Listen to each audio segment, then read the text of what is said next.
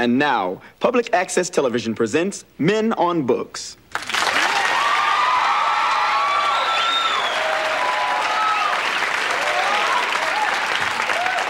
Hello, I'm Blaine Edwards. And I'm Antoine Mayweather. And welcome to Men on Books, the show that looks at great literature from the past and present. From a male point of view. Tonight we have a new sponsor. Yes, and I'm tickled pink.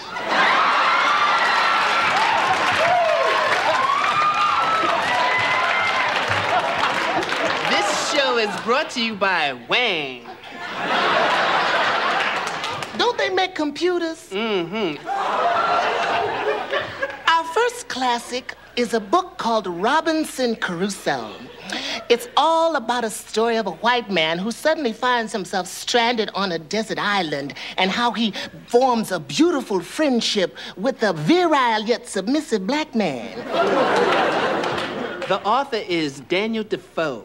Now, if he's anything like that cute little Willem Dafoe, I'll be his Friday, Saturday, and Sunday. Yeah.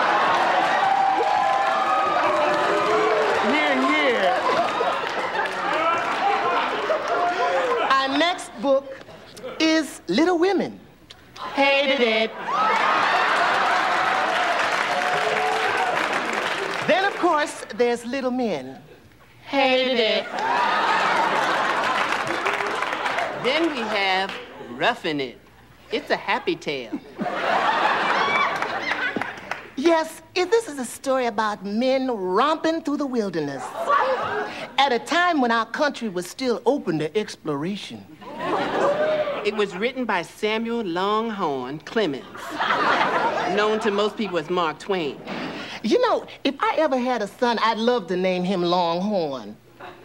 If you ever have a son, I'll grow all my hair back. Oh, you gonna make me read you on Public Access. Don't get mad. Look, I know who I am. Do you?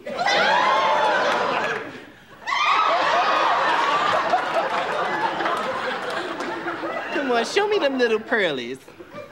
Now, that's the Twan I know. Now we're coming to the last book, which is truly my personal favorite. This one's called Moby Dick. Open the portholes, there's a man overboard.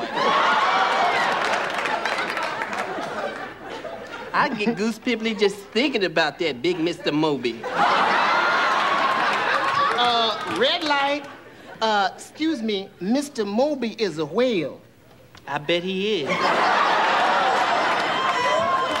This book gets the yet unheard of Zorro snap. In Z formation.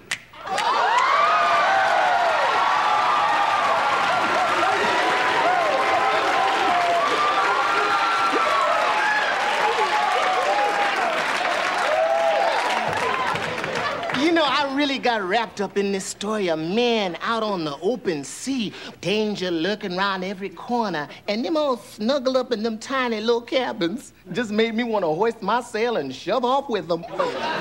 Me too. I paid top dollar just to be a stowaway in that store. Oh, ditto. Well, that's our show for tonight. Yes, join us next time when we'll be reviewing some of Dickens. Yes, we'll be talking about the classic A Tale of Two Cities. I hope one of them is San Francisco.